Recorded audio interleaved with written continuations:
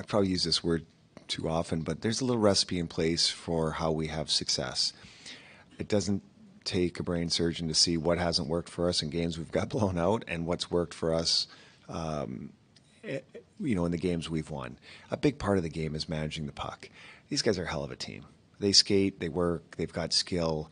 You give them an inch, they're going to take a mile. So you got to take away the inches, and you got to take that away all over the ice.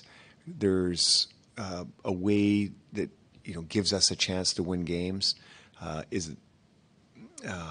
And if it breaks down, you hope our goalie, which almost always is there to make the save for us.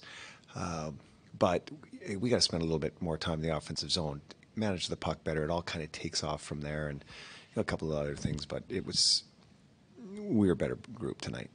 Well, if you're going to go this far in the playoffs, you need that. You can't be the same guys every single night.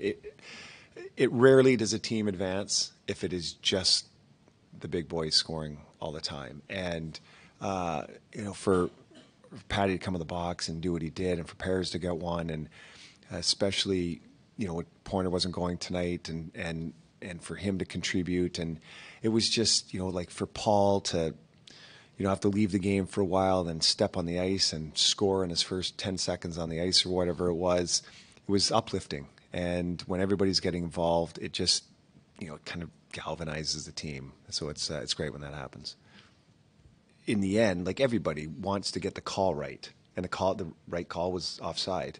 But yeah, it can be a little nerve-wracking, like I said, because you just don't know what feeds are going to come across, because everybody, like myself, the TV trucks and everybody's looking for different angles, and so it can be difficult at times.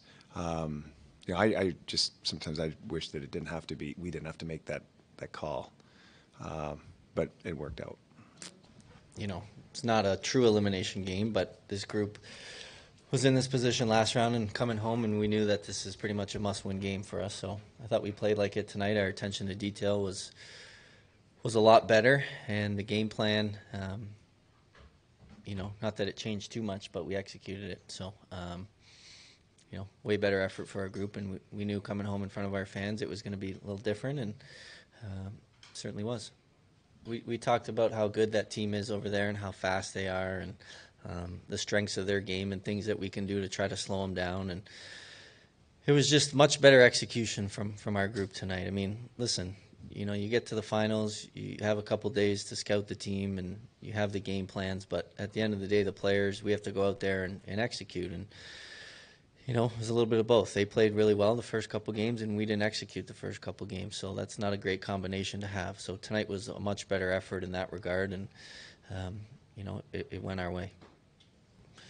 We're a much better team when we're playing with the lead. It's tough to be constantly chasing any team in this league, let alone one of the best. So today was a much different script. Obviously they scored first, but we had a much better start. We had some chances. We had some shots. We had some offensive zone shifts, something we didn't really have early in the game, the last two. So it's a different feel. We're obviously comfortable in playing, those tighter, close games and games with the lead. And, we definitely gained some confidence tonight in that regard, and let's keep it going. Well, I think you look at last series, and it's kind of similar to what happened in the first two games here. We didn't execute. We didn't play with the puck. We didn't want the puck, and we didn't go north with the puck. So we came home, we fixed things, we looked at the tape, and tonight you see a different result when you're playing with the puck, playing with the game, doing the game plan that they set out for, and we found a way to come out and have a good start and continue to roll from there.